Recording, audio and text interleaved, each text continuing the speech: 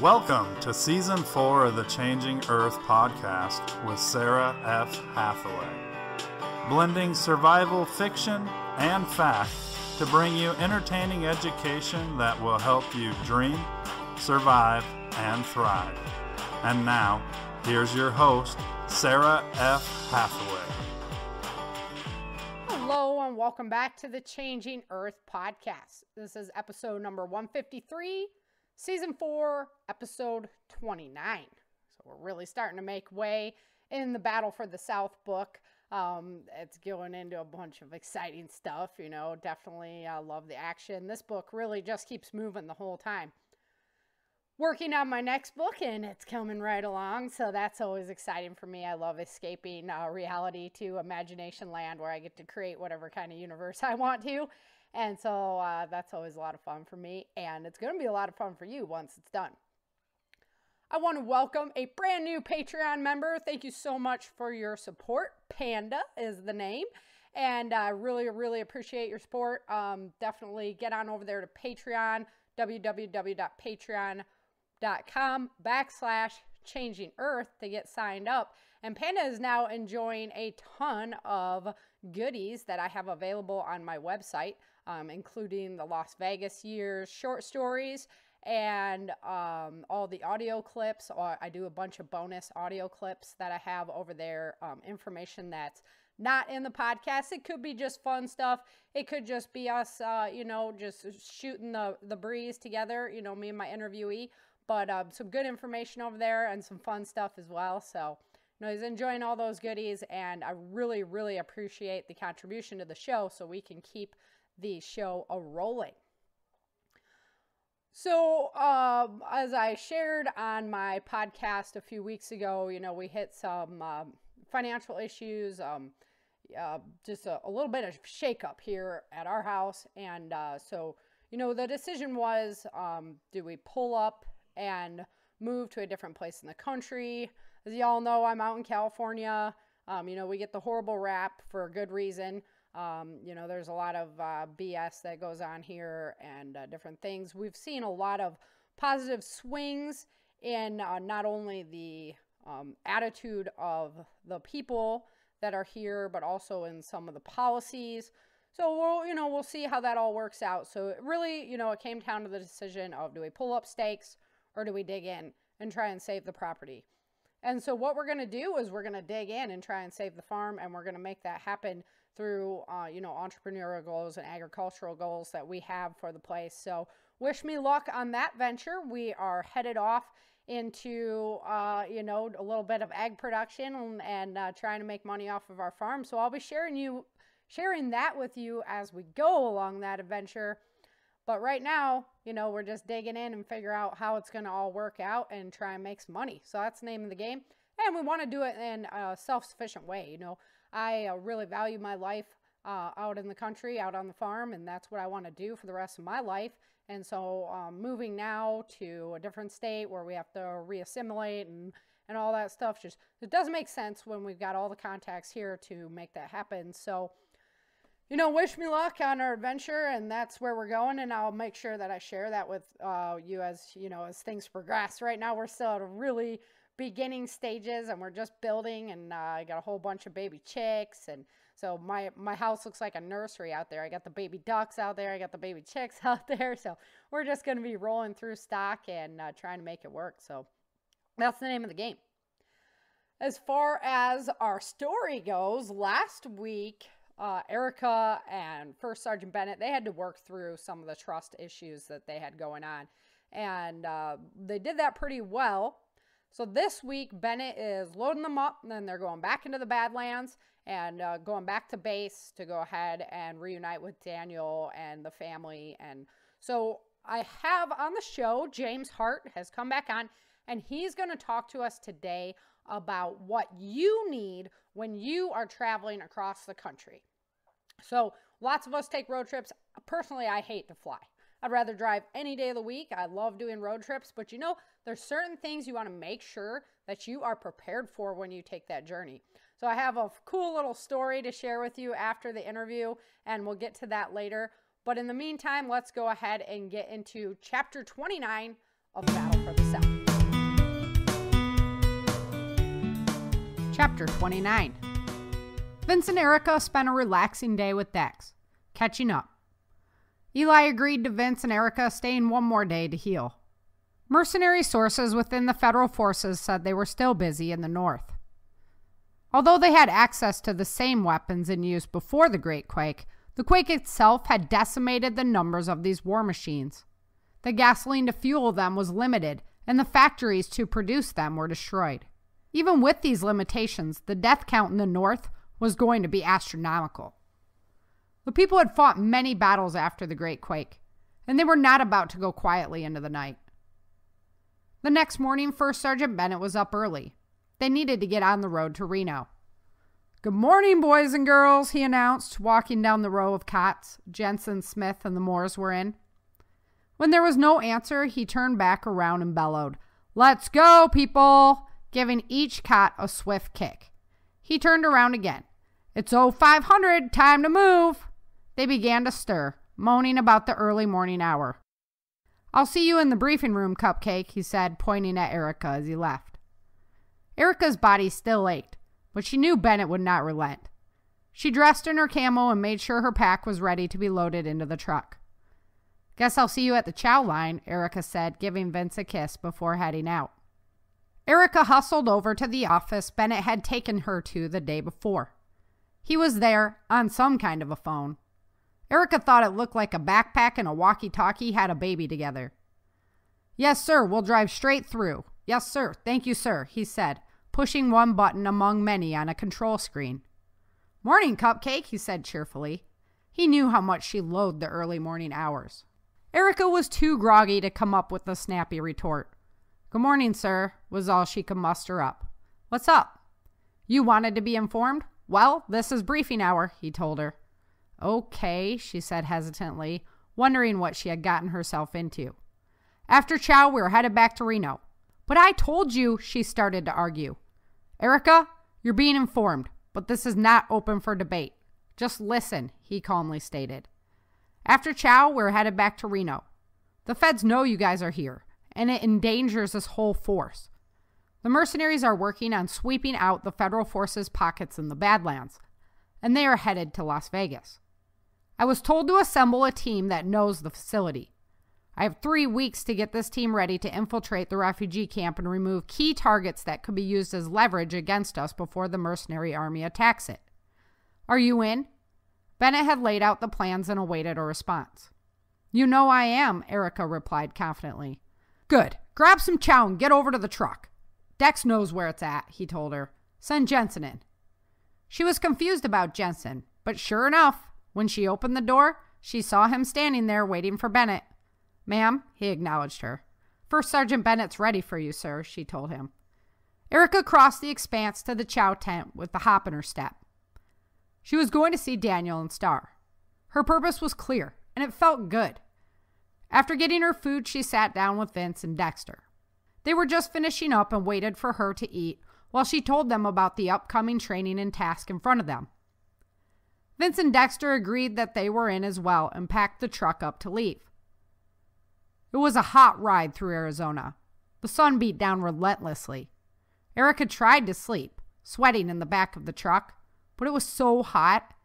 She felt like she was in a puddle. She thought about Star and Daniel.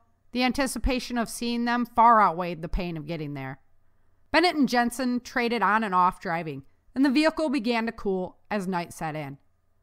They made it to Reno in the wee hours of the morning. Pulling up to the mercenary barracks, Vince's dad, Earl, was waiting for them. There were hugs and tears shed. Erica hugged him tightly, knowing he had taken care of her son and gotten him here safely. "Kay is eager to see you, and we have places for you to sleep," Earl urged them. "Hold on a second," Erica said, heading over to Bennett. "What's the plan, sir?" "You have 2 days, then we start," Bennett told her. "Good night, sir," Erica said, heading back to join her family. She was in awe as they walked down row after row of tents. The camp was quiet in the morning hours, but Erica could smell breakfast getting ready in food tents. It would be day soon, and all these people needed to eat. Erica Erica broke into a sprint upon seeing Kay standing outside the tent with Star. They hugged tightly as Vince joined them. They had been apart too long, and the pain of wondering if they would ever see each other again was intense. "Oh my goodness, Erica! What happened to you?" Kay wondered, noticing her black eye and stitches on her cheek. "You know, same old story, Kay." Erica didn't want to talk about her latest brush with disaster. Entering the tent, there were sleeping mats on the sides and a table in the middle. Erica saw a teenage girl sleeping on one of the mats with an older male soldier nearby. She looked at Kay and Star with questioning eyes. "It's Megan. Her family didn't make it. And Johnny," Kay replied. "You've probably heard about his dad." Erica nodded in recognition. No more needed to be said. Erica focused on her baby boy, sleeping peacefully in the corner. Tears filled her eyes as she approached him. She put down her gear nearby and lay down beside him. His scent filled her being, and she wrapped her arms around his body. He had grown, but he was still her little boy. She fell asleep faster than she ever had before. Vince stayed up for a while watching the morning sunrise. He told his parents about their journey south, but had to cut the story short. Kay was headed off to help in the nursery. There were now former landowners among the refugees that had not been given the infertilization procedure. Earl had to leave for his shift at the infirmary. They promised they would be back by dinner, so they could talk more. Vince was wiped out, but the happiest he had been in a long time. He watched Erica holding Daniel. He turned and saw Dexter and Star sleeping peacefully. All his family was back under one roof. He sighed, relaxing as he curled up next to Erica. Daniel woke up in a few hours. "Mom?" he whispered, waking her. "Hi, baby," Erica said, soaking in the sight of his beautiful eyes. "I missed you so much," Daniel sobbed, hugging her tightly. "I didn't know if I would ever see you again. Don't you ever do that again." "We won't, buddy, I promise," she urged him. Vince awoke to the commotion and hugged them both tightly as they fell asleep again.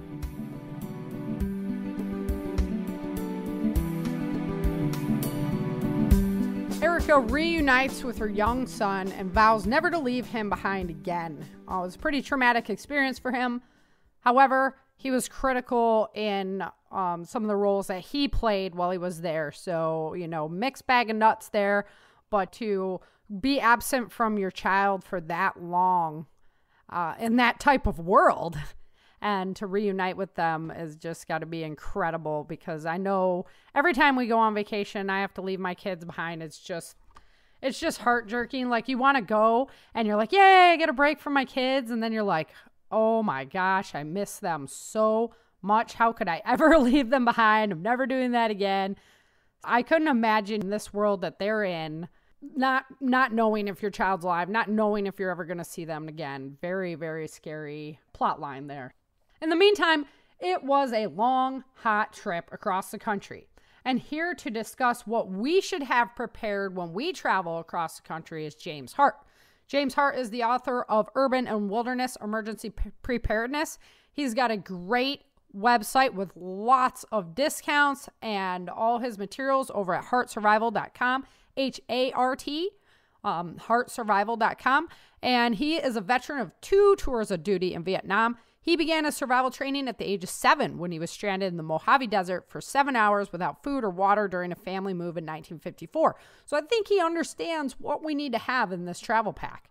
Since then, he's been through the scouting program where he attained Life Scout, served as Scoutmaster, Assistant Scoutmaster, Venture Advisor, and earned the Baden-Powell Award. An avid outdoorsman, he has winter camped in Utah and northern Quebec, Canada, snowshoed in upstate New York, Utah, and Quebec, and camped in the Mojave Desert of California, the Uintah Mountains of Utah, and the piney woods of East Texas. Among numerous other locations, James has traveled and been through 42 of the 50 states of the U.S., 3 provinces of Canada, sailed the Pacific Ocean, and crossed the equator, and 35 countries from jungles of South America to the Himalayas of Nepal. Having earned an Associate's of Photography degree from the Houston Community College, he has beautifully captured many of his travels with his camera. Now retired from a career with the Trinity River Authority of Texas, James resides in Dallas, Texas, where he lectures on wilderness survival training. He is the author of SWET, Survival and Wilderness Experience Training, Urban and Wilderness Emergency Planning, 35 other booklets on wilderness training, monthly articles for Survival Life magazine, and a column and articles for the Garland Messenger newspaper. James also does workshops and speaking engagements. Once again, if you want to get a hold of James, you can go to Heart Survival, HART survival.com. So let's go ahead and welcome James to the show. Hi, and welcome back to the Changing Earth podcast.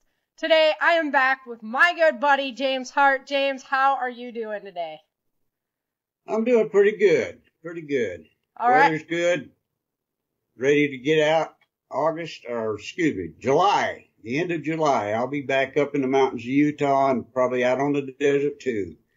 So I'm getting back out now, and good weather's here. I love it. Yes. I love it. Yes, gotta love the summertime. It's gonna be hot out there in the desert though.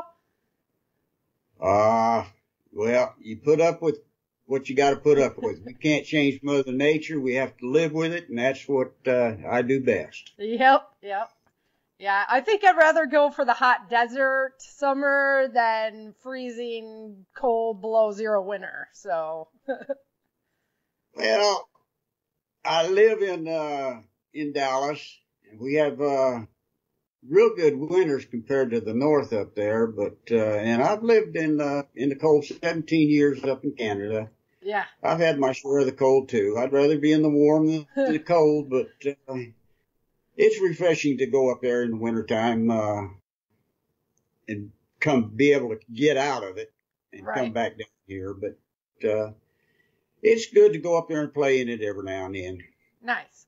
Well, I know that you got your new website up and running, so why don't you go ahead and let people know where they can find you now. I'm in the process of updating all your links so they go to the correct place, and so why don't you just go ahead and share that? Okay, I still have my other website up, and I'm going to keep it up. That's www. Excuse me, that's too many W's. That's too many W's. 3 W's, and prepared with JamesHart.org. Right. .blogspot.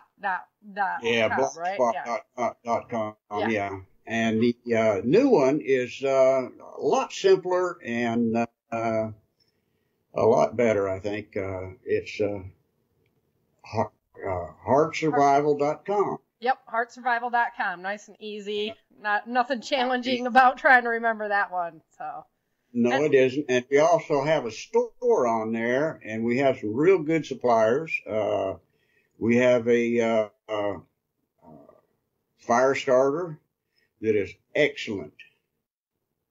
And I tried it out the other day, and I'm going to do a video of it and put it on there. I used a ferroserenium rod. Okay. And one strike and poof, I had fire. Nice. And it was good fire. And with it, I think you could even start some damp material. I'm going to try that too, but I haven't done it yet. But it is excellent.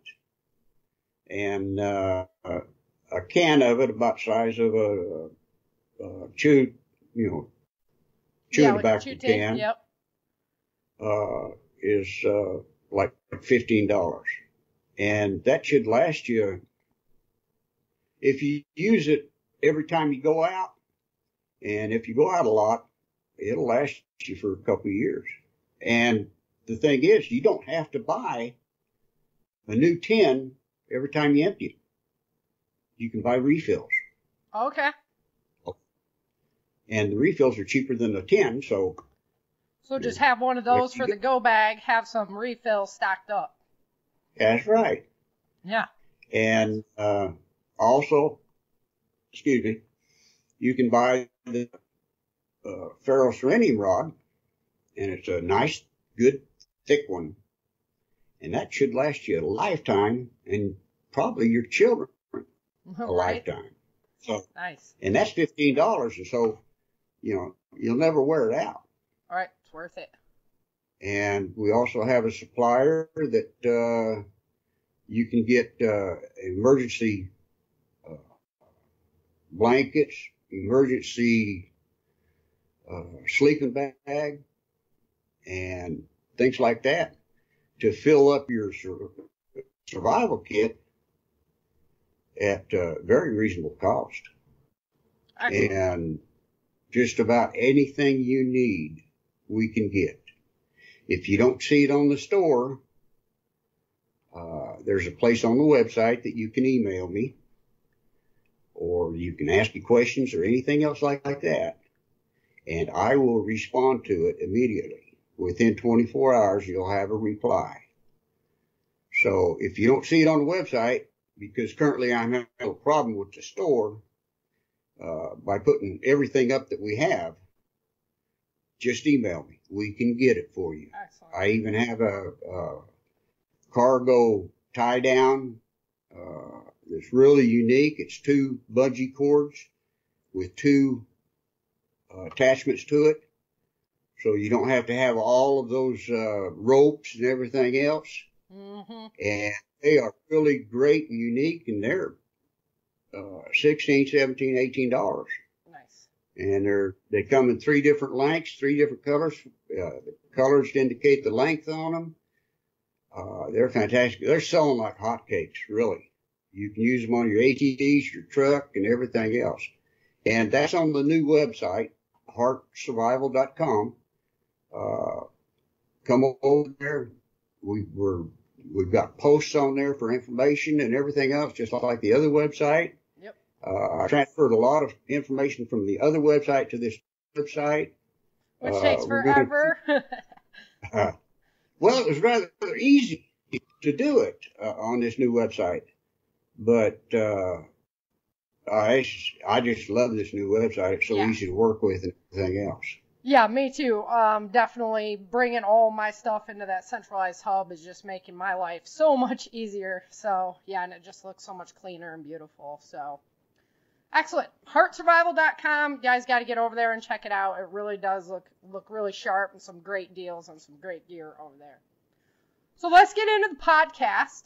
Today in my book, this is when First Sergeant Bennett is loading up the crew, and they are driving from Albuquerque, New Mexico, back to Reno, Nevada, basically. You know, it's in the new landscape, but that's basically the road trip they're making. It's a road trip I know pretty good, because I drive that about once a year to get out there to see you guys. So I wanted to go through just, you know, your survival kind of history begins with this car breakdown in the middle of the desert, and that's what got you fueling. So when I thought about when I thought about the cross country survival trip, James Hart was my guy I'm going to. So traveling across country just creates a myriad of potential issues. And there's a reason why generally we rent a vehicle and don't use our own to make this trip. So let's talk about like some of the things we should consider for our vehicle's welfare before we even make the trip. Okay, what you should do really is before you even start the car up and load it up, there's a few checks that you should do. Okay, check all of your liquids. Your oil, your transmission fluid, your windshield washer fluid, your radiator fluids. I've even gone so far as to take it to a mechanic and have him check it over also. Check the radiator fluid to make sure that the antifreeze and water is a proper mixture. Mm-hmm. Make sure radiator is flushed so it's getting the proper circulation. Make sure that your air conditioning radiator is also working properly. A lot of people don't check that, and you get going across the desert and your air conditioner goes out. You've only got 4 windows to roll down. That's right. Before in the older cars, they had wind wings that they could flip out, and right, that air would come in, and it would cool quite a bit. It's like the old attic fans that they used to have. You turn one of them suckers on, and boy, they would suck air all the way through the house. One of those with the windows open would take care of those houses, but they don't have them anymore. And you have to have air conditioning, especially down here in the Dallas area. And it's you got to check all of those things. Yeah, the windshield wiper fluid cannot be underestimated, because you get going at nighttime, so many bugs, just garbage piles up over your windshield, and you're like, oh, windshield wiper fluid, right? Yeah, every time you stop for gas, you've got to clean your windows. Yep. And it just it'll mess them up so bad you can't even see. Yeah. And then it's just terrible. Check all your fluids. Check your have your tires checked and your wheel bearing grease by the mechanic. Okay. I was on a trip from Houston to Montreal, and I got up around Pena, and I started smelling smoke. And it got worse, and it got worse, and it got worse. And all of a sudden, it just got so bad I had to stop. And sure enough, my rear wheel was so hot, it was ready to catch fire. Sure enough, one of the wheel bearings went out. Yep. This was in an older car, but that doesn't mean that these new cars won't do it too. Okay? Right. And it only takes a minute to pop that cap off and check the grease in there. Make sure the grease is good and not worn out. Check your fluid level in your rear, in your differential. Mm-hmm. Make sure it's up to par. Make sure it's, it has grease, oil in it. That is never checked. Yeah, we blew a transmission in Iowa, coming across the country from Michigan to California. And there's nothing worse, there's nothing worse. Now what do you do? So we ended up trading the car in and buying a new car. We had the financial ways and means to do that.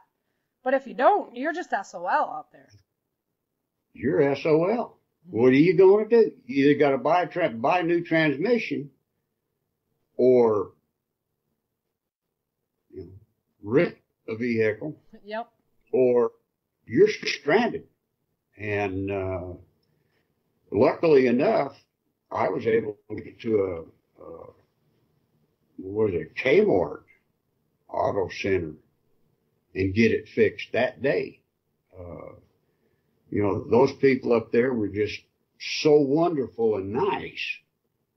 And they even discounted the price for us when I guess the guy seen it was, we was moving to Montreal at the time. And, we explained our situation to him and everything else. He discounted it for us. And he was just so nice and everything else, If I had his name and everything else, I'd repay him back for the discount niceness that he had. It was just wonderful. But you've got to check your vehicle. You've got to do everything you could. And I did, except I didn't check that wheel bearing grease. Yep. But you have to really be vigilant and know your vehicle and know its limitations and everything else. And I do that now.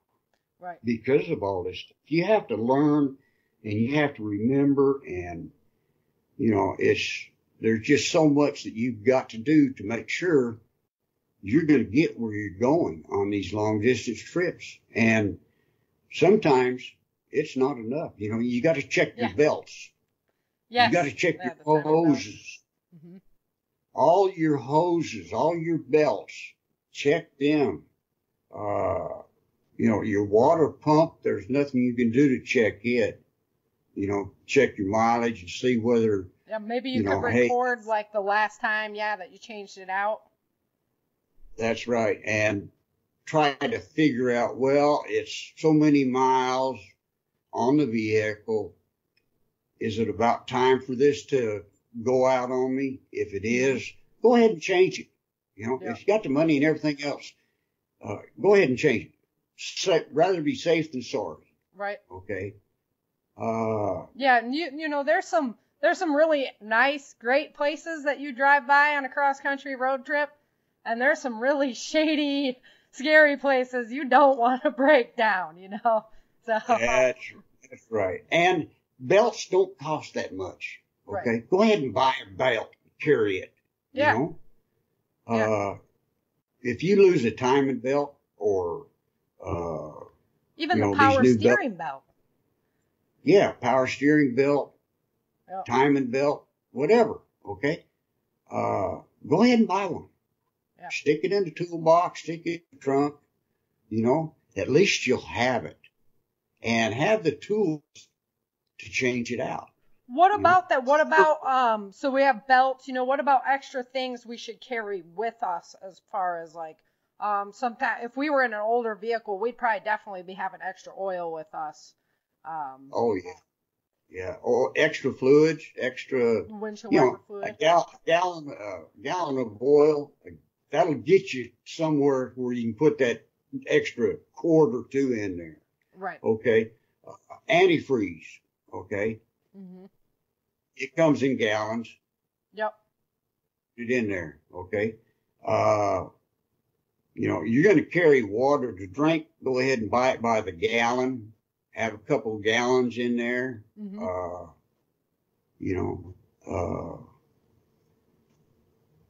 Yeah, that antifreeze mix is actually really important. We live down, we're down in the foothills where it doesn't get very cold. And my radiator was just going funky. So we kept putting water in there. And we went up to Tahoe and the engine block froze because we didn't have any antifreeze in it. And we were never up there, but we went up there on the one trip, and boom, blew all the plugs out of the engine and stuff because we froze the whole block. So. Well, at least the plugs come out and the block didn't crack. Yeah, exactly. Yeah, so that was a lesson learned for sure. I had a car that they rusted out on, and thank God I was in Houston. There's no way they could freeze out, but right. It wasn't hard to get them out once they rusted out. But yeah, things like that. Check your freeze plugs. Like me, what happened to me? They rusted out. Right. Check them. That's another thing you should check. Make sure that they're not rusted out, not leaking.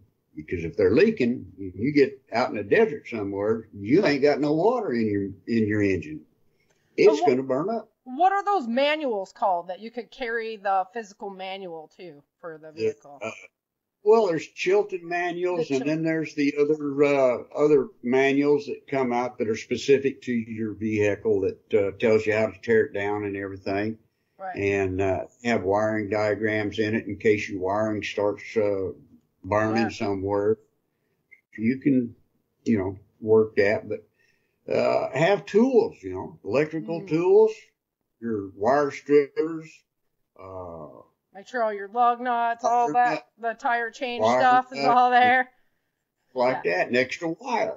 I carry extra wire in my truck. Of course, I retired as a senior millwright, which is nothing more than a exaggerated maintenance man. I knew hydraulics and pneumatics and mechanics and electrical and electronics and all of that stuff. So, it's nothing for me to figure out and troubleshoot what's wrong and fix it.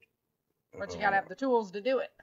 But you got to have the tools to do it. So carry you some electrical tools, some spare hoses, spare belts and stuff like that. And have your wrenches and your sockets, I carry 2 sets of sockets, 2 sets of wrenches, a good set of screwdrivers. Right. Like I said, a good set. Yeah. Not one where it's going to pop out of the handle. And yeah, ergonomically made so your hand doesn't hurt when you use them. Right. And things like that, as well as I got pipe wrenches. And some of those nuts and bolts, Mm-hmm. They're going to tear your wrenches up. Yeah. And break. And if they do, and you only have one set, then what? You're screwed. Mm-hmm. Okay? It tears up a wrench. Don't put that other wrench on there. You're going to need it later. Right.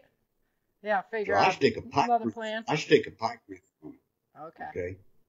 And I put back on with a pipe wrench until I get to a place where I can buy a new bolt and nut.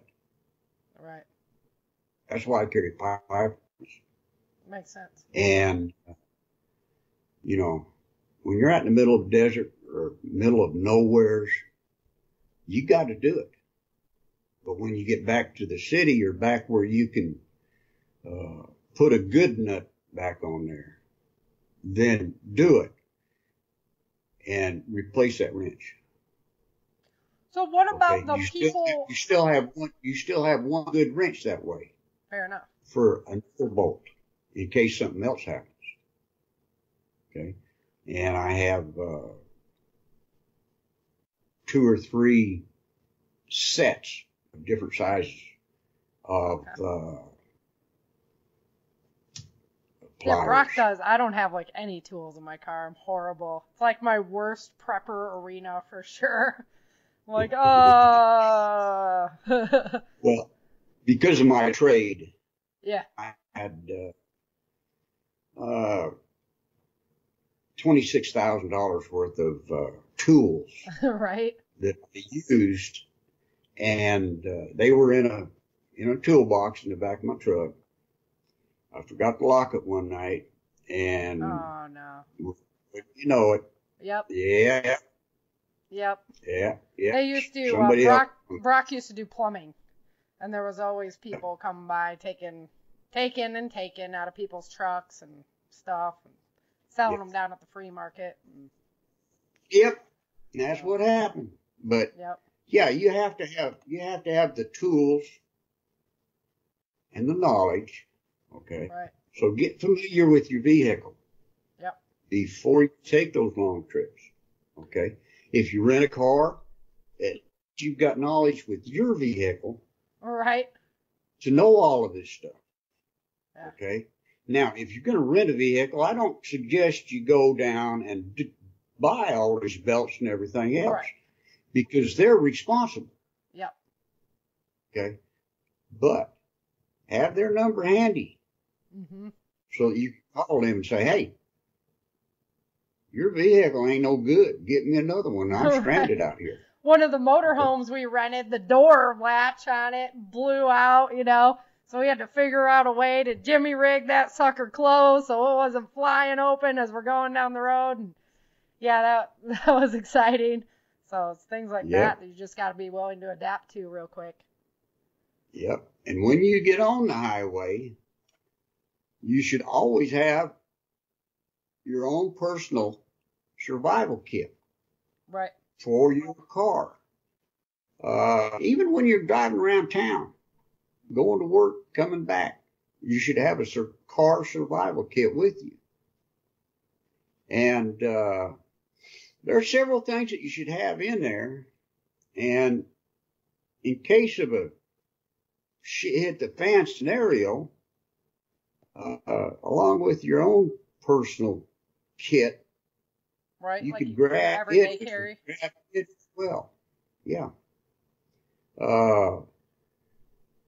But I always maintain a full tank of gas, and when it gets down to a quarter of tank, I fill it up. Right. I never let it get below a quarter tank. If it gets down to a half tank of gas and I see a good price on gas, I'll fill it up. Mm-hmm. I'll top it off. I've even topped it off at a 3/4 tank if the price is right and the weekend's coming, because they always jack it up for the weekend. Yeah. In that car survival kit, I have a first aid kit and a manual. I have a Class ABC fire extinguisher Okay. in case I have an electrical fire or a gas fire, gas or oil fire. In case something in the engine catches fire, then I got something to put it out with. Mm-hmm. If I catch it fast enough. I have radio with batteries, weather radio, emergency radio. I can get the emergency channels on. I have some non-perishable food. Actually, it's an emergency food block. Okay, so like dehydrated food or? Well, yeah, dehydrated food. You can put some of that in there. I have pouches for 3 meals, breakfast, lunch, and dinner, 3 different meals, and it serves 10 people. Okay. It's resealable, so I can take out what I need for myself. If I'm the only one in the car, Mm-hmm. I can take out what I need, and that'll give me 10 days food. Fair enough. For Yeah. me. Yeah, I usually just carry same. protein bars, but. Yeah. Well, I've got a protein bar in there that I can munch on.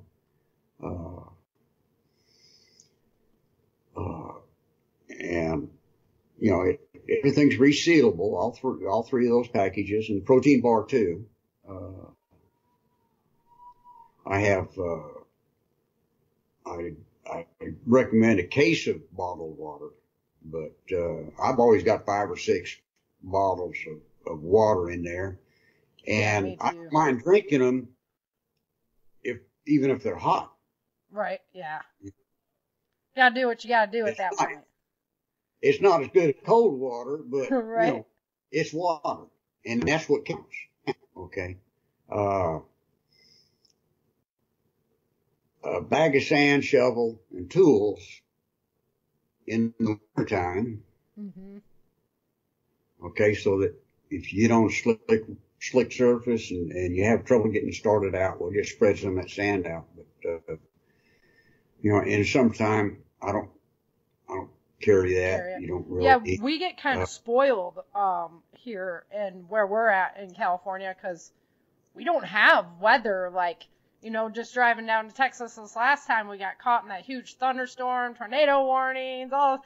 Well, we don't have any of that happens out here. I'm like, we're the most spoiled people because, it's going to be a big storm. It's like sprinkle, It's done. That's pretty much it, So we don't have very much weather. It does dump rain sometimes in like flash flood type scenarios, but that's about as bad as it gets, Yeah, we had softball size hail. Yeah. In Carrollton, which is only 10, 15 miles away. Right. From where I live. Yeah, and Oklahoma just got slammed with it too last month. Yeah. Oh yeah. Well, this was just a couple weeks ago. Okay. Yeah. So. I've been really watching. There's a lot of really, really interesting things going on with our planet right now that not many people are talking about. And it's kind of like, I know why they're not talking about it because they don't want everybody worried about it. But there's some freaky stuff going on right now. Cracks and just mass die-offs and the ocean doing things it normally doesn't do. And it's interesting if you get on there and start learning about what's going on because it's spooky. Yeah, I watched a series on Netflix about disasters around the world, and I teach emergency preparedness, so that's one reason why I watched it, and it was just amazing and fantastic to watch that, and some of them didn't make the news, but a lot of it did. It talked about Fukushima. Fukushima. Yeah. And the repercussions and the tsunami over in the Indian Ocean and all of that stuff. Yeah. But it also talked about a lot of stuff that we didn't get the news on. Yes. And mudslides and everything else that I normally teach about. Right. But it the was huge worldwide. cracks are opening up like everywhere right now in the earth. Yeah, it talked about them and earthquakes and everything else. It was just amazing. Yeah. But getting back to the car survival kit and everything, along with the other things we spoke about, the radio and batteries, perishable food, bottled water. Bottled water. I always carry in my truck. I've got a stadium seat that I carry 2 wool blankets in. Yep. Okay. So carry blankets or sleeping bag, and down here in the Dallas area, we don't get the cold weather that most people. I mean, we do get cold weather in wintertime. It gets down, 20 degrees and 18 but it's degrees. not like frozen. It's not the cold that, with the snow and everything else, like for days and days and days and days on end. We might get a week of it, and then it'll warm up to the 50s, and then we'll get another couple of days or 3 days, 4 days down around 40 and stuff like that. It doesn't go on and on and on. Yeah, but I know when we're traveling like in the mountains and stuff, we usually bring a coffee can that has candles and stuff like that in it. That way we have like an emergency heat source if we needed it with like some cat litter. And that way, you can put it out. It's got someplace stable to sit where it's not going to start anything on fire, Well, I've got, I take cat food cans. We've got a cat. And I take those cat food cans and fill them with cardboard. And I melt wax into it. Okay. And make hood burners. Okay. Mm-hmm. The only thing with them is the can gets hot. So I have to put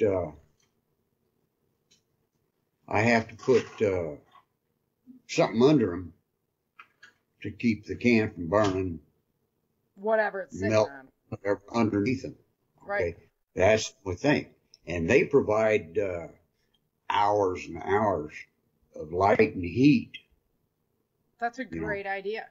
And you can easily just do like a coffee can with the cat litter and put that little can inside of that, and then you're all set. Yeah, you can do that. Mm-hmm. So, instead of sand, you can use cat litter. Yep. But wrap the bag in plastic so that whatever weather you have, rain or snow, doesn't seep into it and clump it. Right. Okay. Fair enough. Yeah, that makes sense. Or get the non-clumpers. Yeah. Uh-huh. And then I also have a sundry kit, which is paper and pencil, a map of the road map, and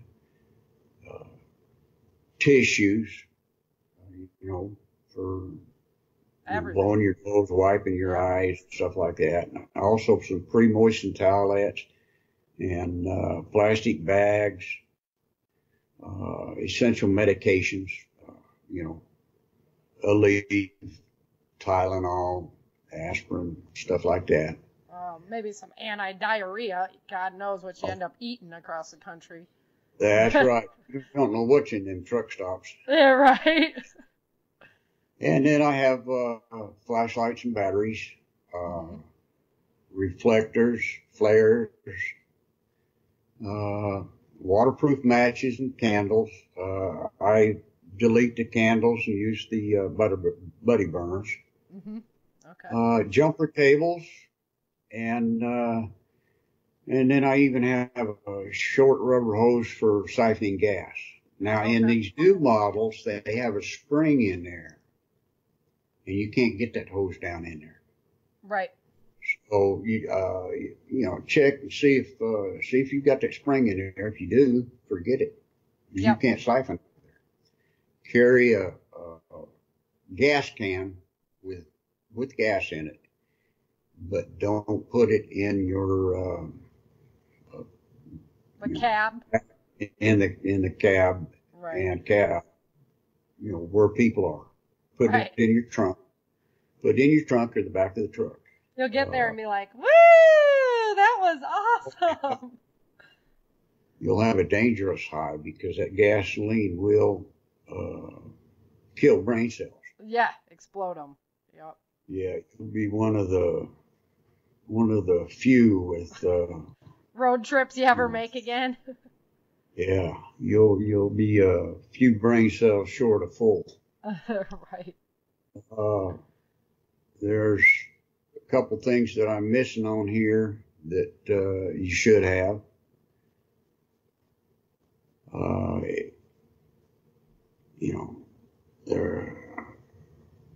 I can't think of them right now, but yeah, it's pretty well covered. I mean, we always try to make sure we got a lot of snacks, emergency stuff that comes up, Band-Aids, first aid kits, stuff like that.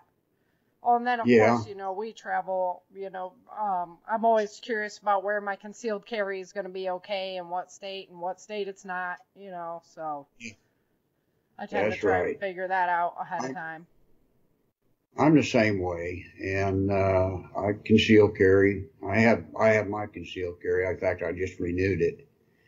And there are some states that you can't do it in. Right. And there's some states you can. So you got to be wary of that and know which states are has the reciprocal agreement. And also you have to know the laws of that state. There's some states you can't do a right-hand turn on a red light. Fair enough. Yeah, Michigan has like a Michigan UE where you have to go into the middle and then turn around. Like you can't make any left-hand turns at the stoplight. You have to turn right and then go down and turn around and go back that way. And I just, I hadn't been in Michigan for years. Coming from Cali, I just turned left. My mom's like, "What are you doing?" I'm like, "Oh, whoops." Yeah, so they have some different laws around. And you also have to remember that there's areas that your cell phone is not going to work in. Right. Yeah. So, if you break down and you have a cell phone, it may not work. You may not be able to call for help. Right. You may not be able to rely on the GPS. You need to have that physical map. That's right. And I have OnStar in my truck. Mm-hmm. And I have telephone service with it. And even out in the deserts where there's no cell towers and stuff, it still works. Yeah, it must be going to a satellite. It's going through a satellite. Yep. So, you may want to purchase a satellite phone. Those things are expensive. I know they are. And you can rent them though. I've heard you can rent them too. You can rent them, and it's $8 a minute. If you use it. And to use it, yes. Right. You buy the minutes, and they do roll over year after year, and they're worth it. Yeah. Okay. My life is worth $8 a minute. Fair enough. Yep. And if I have to stay on the phone for 10 minutes, that's $80. Right. My life is worth it. $80. Yep. That's true. It's absolutely true. I'm paying something like $36 for the OnStar and Sirius. Uh-huh. Yep. Okay. And if I ever have to use that telephone for an emergency, go ahead. It's there. Well, it's there. And that's what it's for. Yep. And, I'm sure your life and everybody's life out there watching this is going to say. Yeah, my life is worth $80, right? Yeah. That's right. That's right. And that phone can sit there for a year. And I may not have to use it. Yeah. But if my cell phone's not working and I have to use it, it's worth it. Yeah. Okay. Yeah. Another thing, and these, according to some people, and according to some people's budget, yes, it is expensive. It's called a personal safety beacon. Okay. You have one of them. Like one of the LifeLock type deals? That's right. Yep. You got it. Okay. Okay. And a lot of people carry these when they go out in the wilderness and go camping, go hiking and stuff like that. And if they get in an accident, they set this off. How much easier is that for search and rescue? I mean, come on now. That's hands down. That's awesome. It has saved many a life, I'll tell you. Yep. It has saved many a life. Mm-hmm.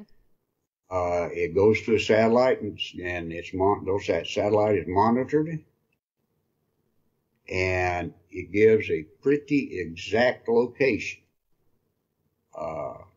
Hikers in Colorado and Montana have been rescued using that EPIRB. It's the same thing that is on an aircraft. Right. Okay. And you know how fast they get to those downed aircraft. Right. Those personal aircrafts go down. Yeah, that's a great idea, actually.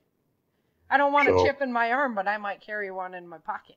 That's right. You can carry it in your backpack or whatever. They're not. They don't weigh that much.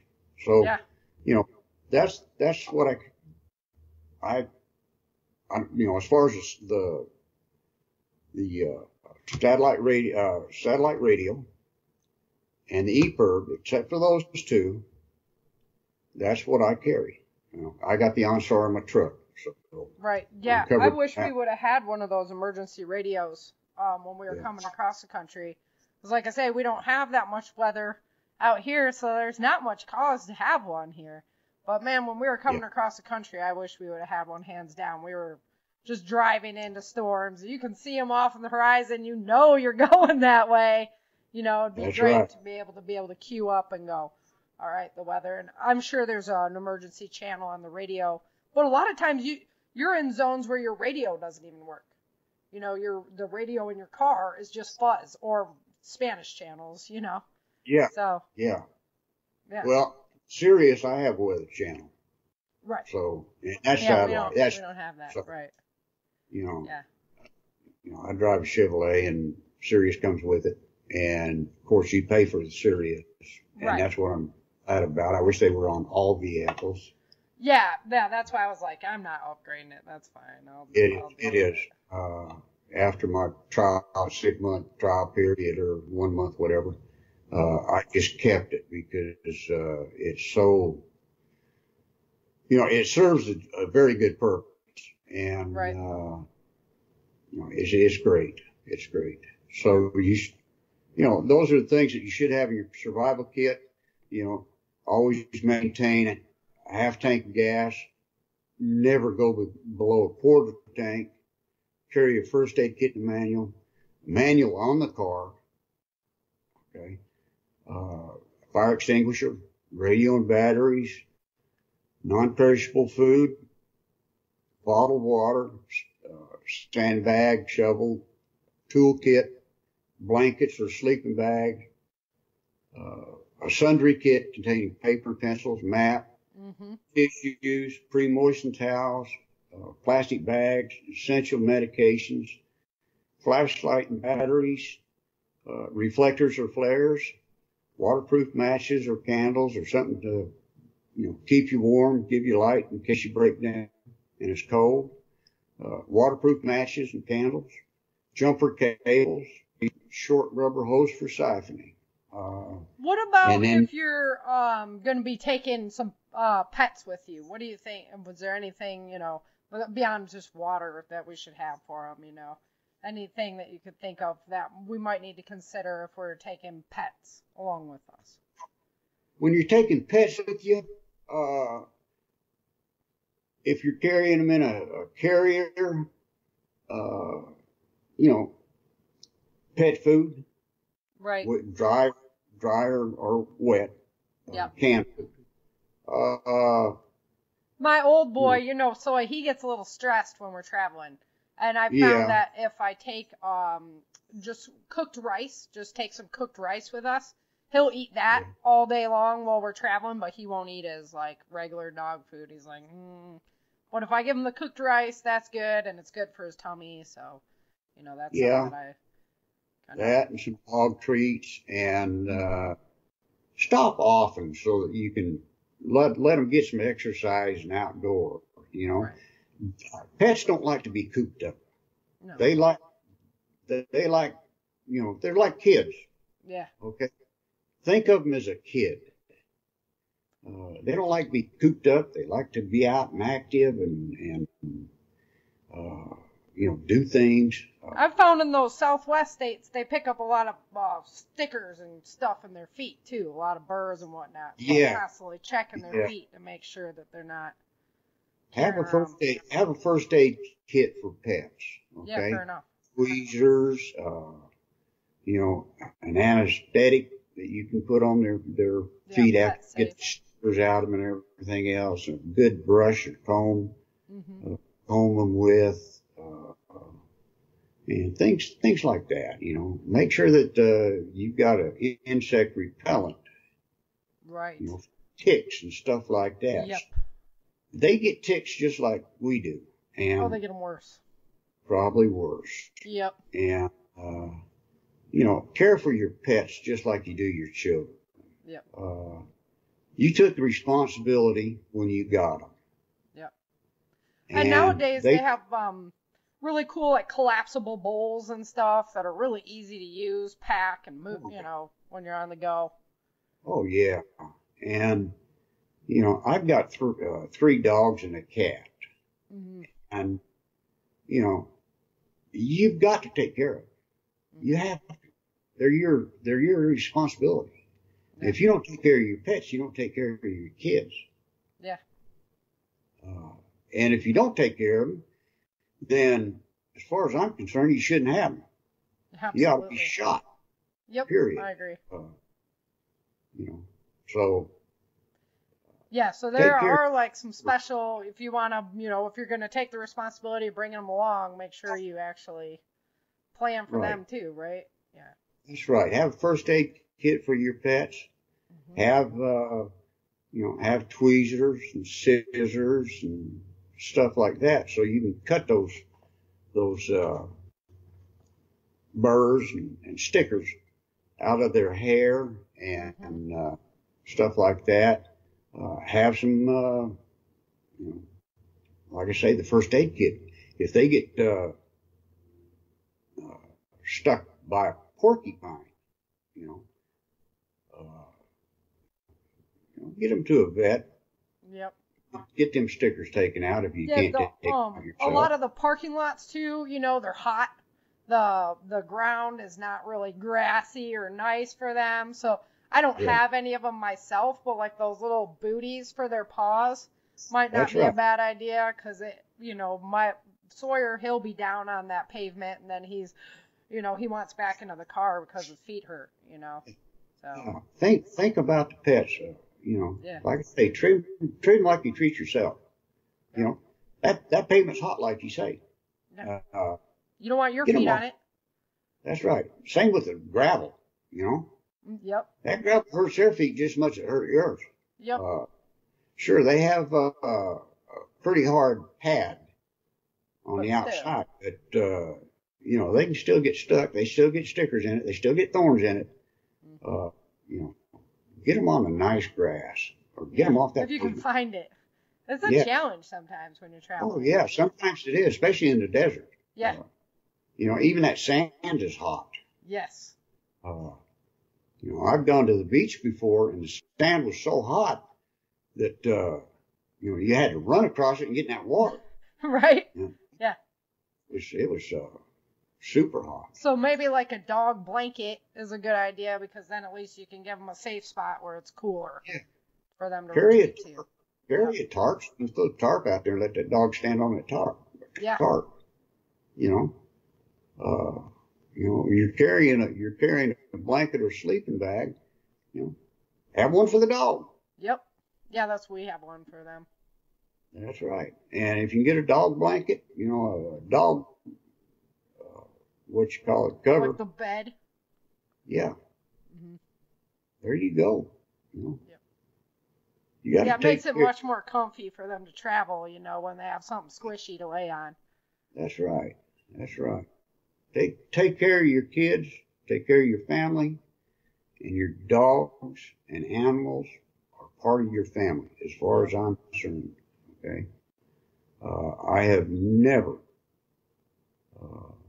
traveled with an animal that I didn't take care of that animal. That animal actually rides in my truck. Right. I've got a half cab, a cab and a half. I've got seats in the back. That dog rides back there with me. Yeah. Okay. When he travels, he rides there. Yeah. Okay. When I take the dogs to the groomer, they ride in the front seat. I got two of them I take to the groomer. They ride in the front seat. Okay. They're my family. Yep. They're my babies. Okay. Treat them like that. Take care of them. If you're going to travel cross country, if you're going to travel anywhere, take care of them. Yep. Be prepared to make more frequent stops. That's for sure. But they're worth it, Otherwise, you got to figure out, who's going to take care of them while we're gone. How much is that going to cost us? What's going on. It's a lot of the reason why I don't fly, because I'd rather just bring them with me. And my old guy, he's real attached to me. So if I leave for 2 weeks, he just does nothing but mope around. That's right.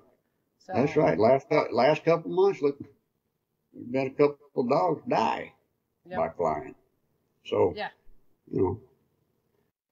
Debbie's going to Ohio the end of this month, and I'm going to Utah for 2 weeks the end of next month. Mm-hmm. And we're going separate so that one can stay home and take care of the animals. Right.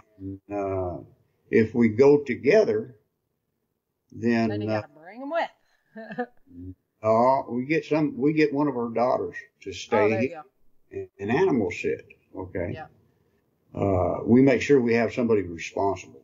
Yep. To take care of them. Yeah, I've had that experience too, where one of my neighbors was like, "Oh, I totally forgot to go up and let your dogs out and feed them," and I'm like, "How can you?" They were inside the whole time, no food, no bathroom break. I wanted to strangle them. Yeah, that's not cool. Yeah. That's how we work it, and I think everybody else. I don't know how they work it, but I hope that they're taking care of their animals properly. And I think the people I know are responsible people. They're good people. The people on Survival Life, the people that come to my websites and stuff like that, I think for the most part are good people. And the ones that have animals know and respect and are like myself. Right. Well, they're your little guardian. You got to take care of them. Got to take good care of them. That's right. They're like a little baby. They don't know. Yeah. And can't take care of themselves like we do. Right. So you have to take care of them. They're our responsibility. Yep. And animals like dogs and cats. They love and respect us. Yeah, no matter what. Right? That's the word I was looking for. Yep. Unconditionally.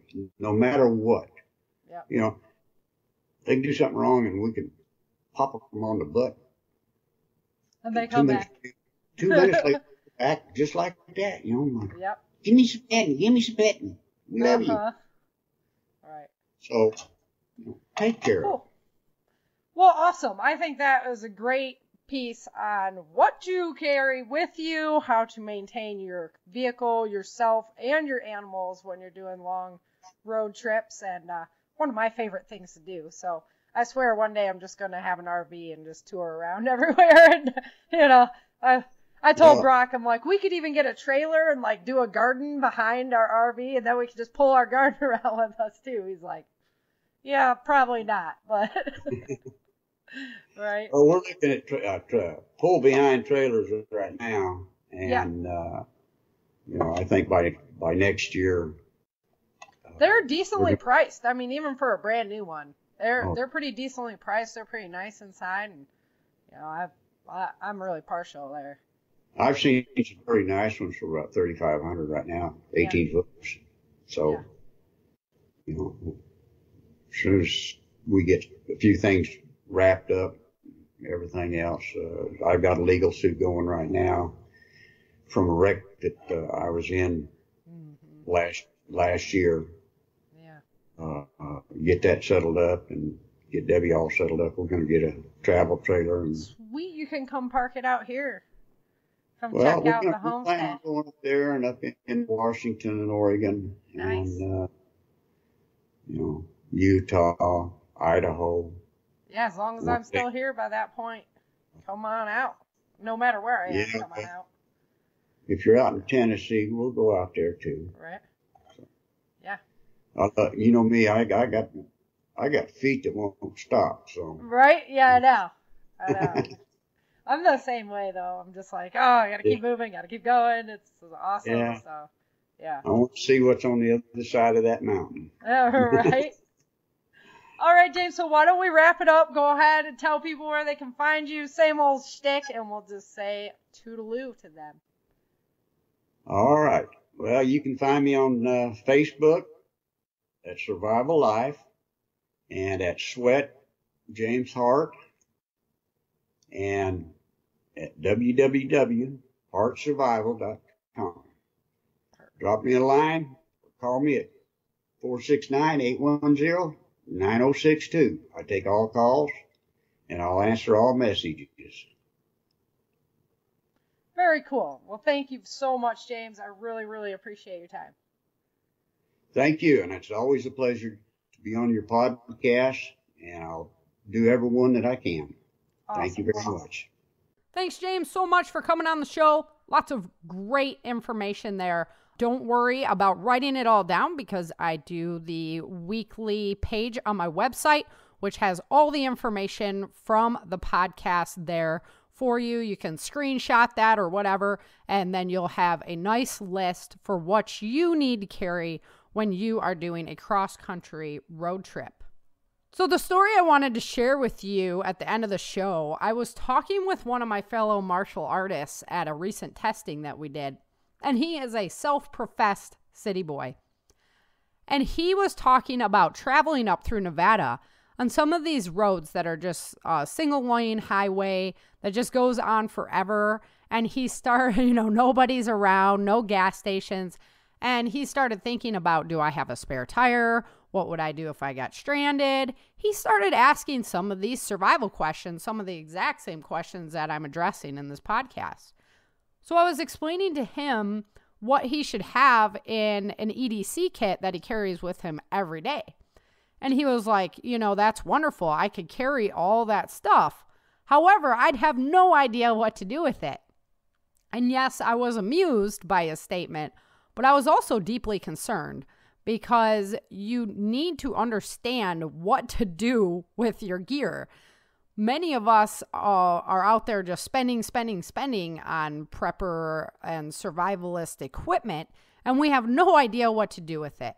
So that's really why I like to emphasize training above all else, because training can go on without gear, but gear cannot be used without training.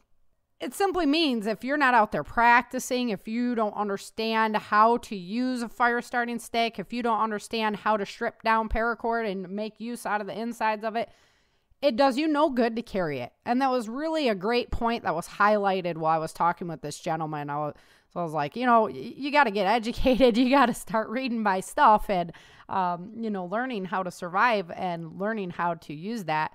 And he just didn't see the need because he's always in the city. He's always surrounded by concrete. The urban areas are some of the most fragile areas And unfortunately, that's where a lot of uneducated people, uneducated into survivalism, I'm saying, very, very educated man, very talented, very smart.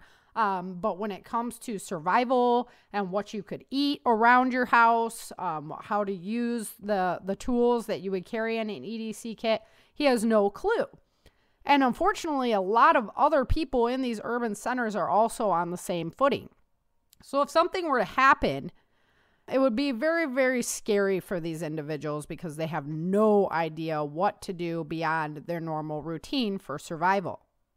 That could lead to a lot of chaos very quickly. Also, FEMA camps are an option, and the government provides them, and the government's going to take care of you.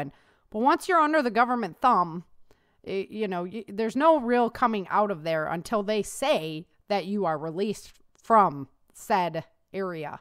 So to me, I'd rather not enter that area to begin with. However, if that's your plan, then you better know a lot of self-defense stuff, especially if you're a woman, because some of those areas are the most violent, scariest areas to be in as far as camps that they set up after natural disasters. People can lose their civility very, very quickly, especially when it seems like there's no law enforcement and, there's no end to the situation that you're in. So if that's your plan, please at least train some self-defense so that you can be ready to defend yourself if you need to. Bottom line, go out there and figure out what you're going to need to survive. Take a pack out. If you're in the urban center, start thinking about, what are your neighbors going to do? Where are you going to be in the midst of all that chaos? So definitely a lot of food for thought in that conversation. And I wanted to share it with you because, it's really important that we understand that there are so many of these people surrounding us that have no idea. And best case scenario, they would look to you in a peaceful way come time because you know what you're doing. So they'd look to you for leadership because you've already been educating yourself in these areas. Worst case scenario is they'd want to just come in and take what you got. And that's very, very valid for that to happen. So we have to be aware on all those counts, and we definitely have to keep thinking about those aspects and keep our intelligence avenues open. Know what's going on around you. Know who your neighbors are. Know what their feelings are. Know what their education level is as far as survival in that kind of circumstance. So just wanted to share that with you today. Once again, I want to remind you that every contribution that you can make to the podcast will keep this podcast going long into the future. You can go ahead and become a contributor at www.patreon.com/Changing Earth. Thank you guys so much for listening. I love hearing all your feedback every week. It's what keeps my wheels spinning and lets me know that I am making an impact in the world. And all the work that I put into this podcast is absolutely worth every drop of it because I'm changing lives and trying to spread God's light throughout the world. Thank you so much for listening again. And until next time, remember, dream, survive, thrive. Thank you for joining Sara for this episode of the Changing Earth podcast. Don't forget to pick up your copy of Day After Disaster, Without Land, The Walls of Freedom, and Battle for the South at www.author.sarafhathaway.com. If you love Sara's books and this podcast, please head over to Amazon or iTunes and let everyone know by leaving a review.